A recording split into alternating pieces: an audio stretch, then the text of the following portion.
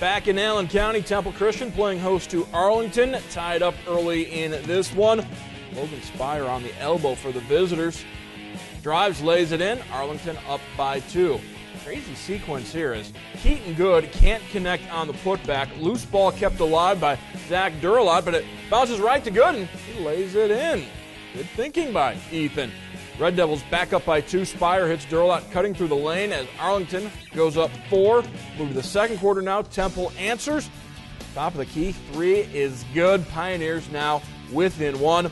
Then Michael Breston picks the pocket of Aaron Starr. Senior takes it all the way himself. Arlington goes on to win 51-30 your final.